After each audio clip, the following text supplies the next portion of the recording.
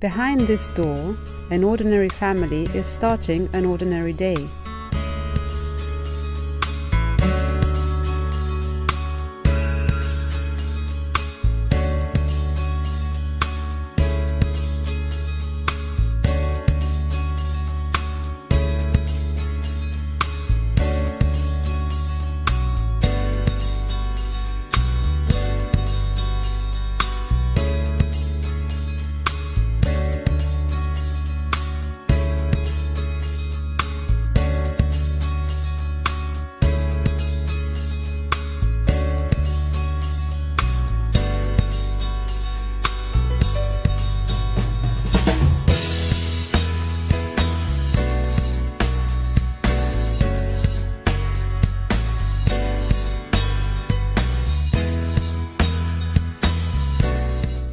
Behind all these ordinary activities, there's something extraordinary.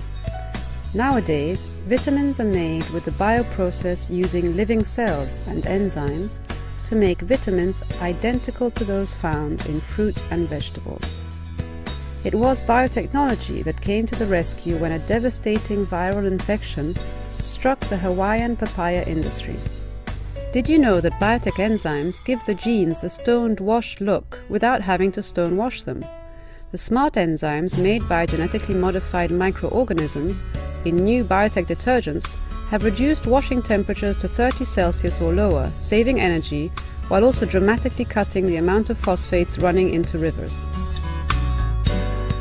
Biotech can also turn plants into bioplastics, like this cup, which is made entirely from corn material and is completely biodegradable and can be composted. This prototype car can run on 100% ethanol, a biofuel made from sugar. Most of the biodiesel source in Europe is from oilseed rape and is now being used in a small percentage in all diesel cars. Biotechnology can now also convert agricultural waste, known as biomass, into renewable energy or biofuels, which will give a new income to farmers. The first real biotech treatment for lymphoma cancer has meant no chemo or radiotherapy for this man. Patients like him are able to lead a normal life and can look forward to a healthy future. A new biotechnology medicine for rheumatoid arthritis, which targets the underlying causes of the disease, is giving better results for this woman, who can now walk alone, without help and without pain. These genetically modified carnations with their vibrant purple color are now being grown and sold throughout the world.